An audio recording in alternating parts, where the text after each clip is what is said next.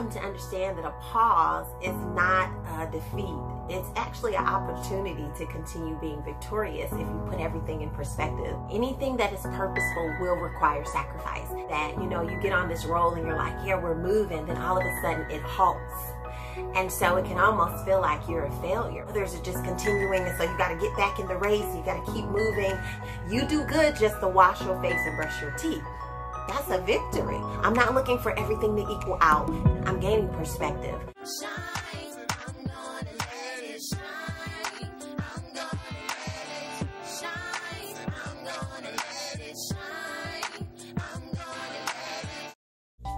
Stay-at-home mom life, homeschool life, working mom life, doing life. It's just been a minute since we've just had a moment to talk.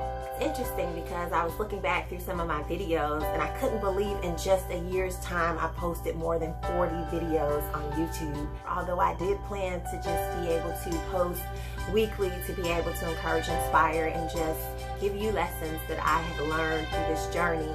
But just to see that accomplishment, to go back and review some of my own content and to know that I did come through with that, you get on this roll and you're like, yeah, we're moving, then all of a sudden it halts.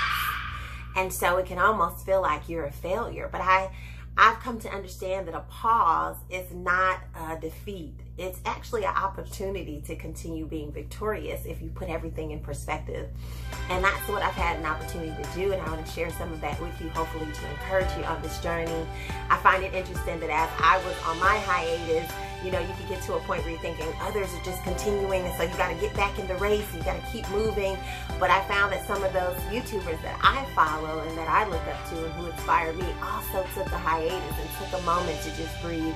So it lets me know that it's necessary and that it's all right. It's all good if you have to pause for the cause on some things. For me, it's been transitional, because I went from, just being home, stay-at-home mom, taking care of my babies, to then being led to homeschool my children, and then to take that on and now be in a place where I am serving with other homeschool moms to help them navigate their journey of homeschooling. How everything comes full circle, God only knows. And I'm just grateful for this time and for this process. So while I was away growing in business, what were some things that I gained as lessons that I want to share with you today? One would be that anything that is purposeful will require sacrifice. There is nothing that should remain the same when we're being stretched in some area. For me, that was starting a new business and learning to lead, to be a leader in the sense of leading communities of families. Yes, sure, I've had leadership roles and been in the classroom and done workshops and things like that through another business, but this was a stretch in an area that I had been really prayerful about when it came to first understanding the business side of things. And so for me, that doesn't come naturally and easily.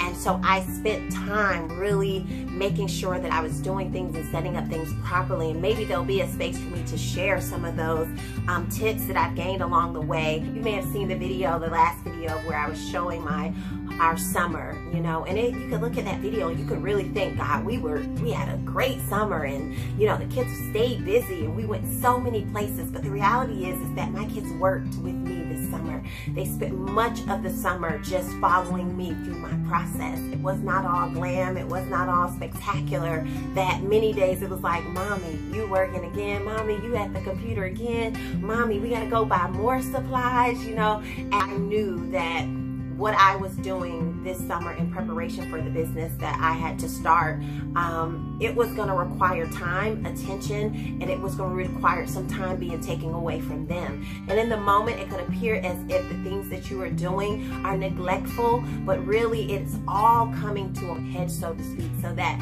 our children are benefiting and gaining from what has been placed in us. And so I just want to encourage you that if you are being stretched in some area, if God is trying to propel you and elevate you in something, that you can't just want to keep holding on to what is familiar, because it's going to be discomfort when it comes to doing anything new, but it's going to be worth it all.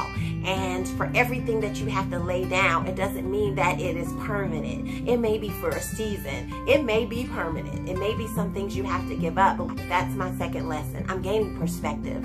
I'm not looking for everything to equal out. There are seasons where I'm going to have to attend more to one area, and another season where another area may be great.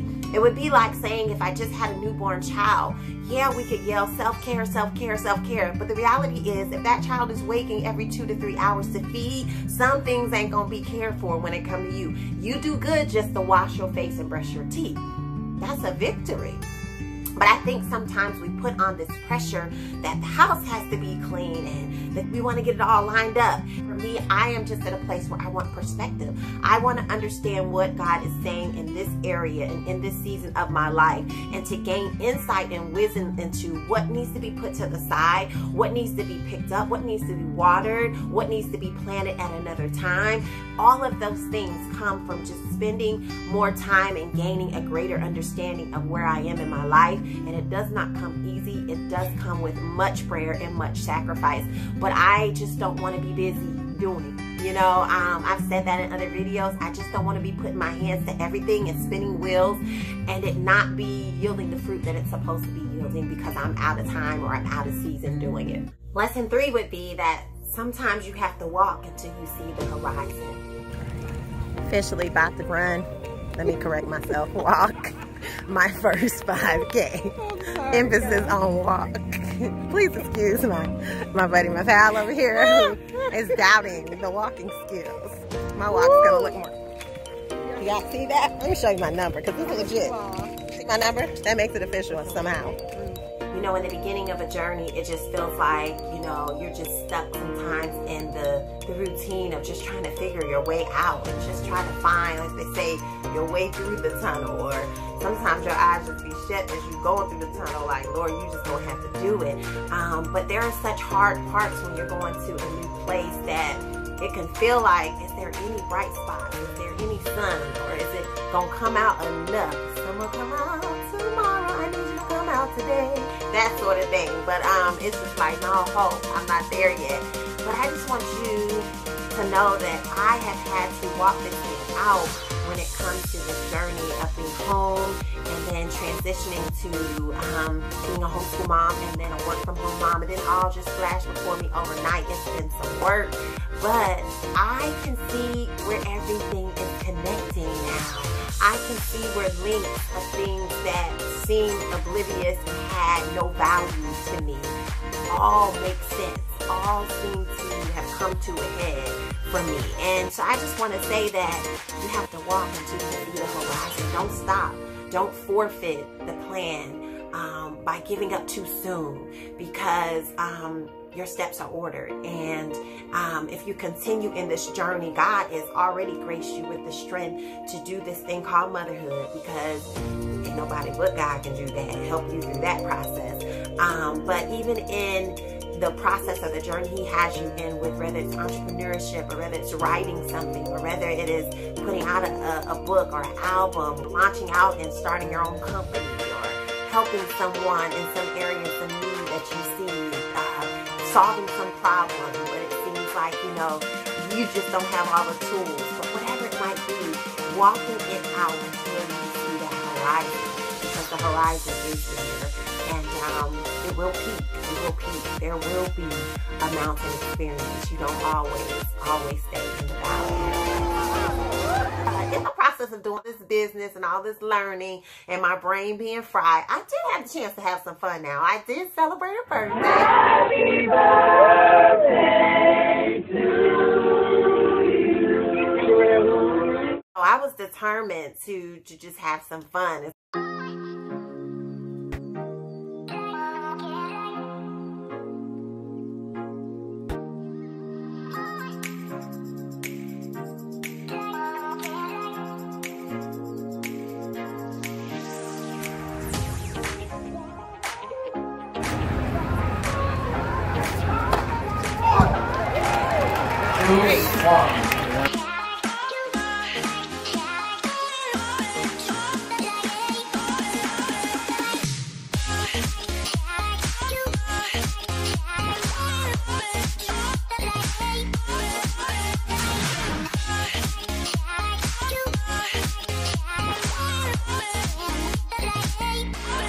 have to celebrate those moments. And if I give you nothing, it's to celebrate the small victories and not wait till you get to the horizon.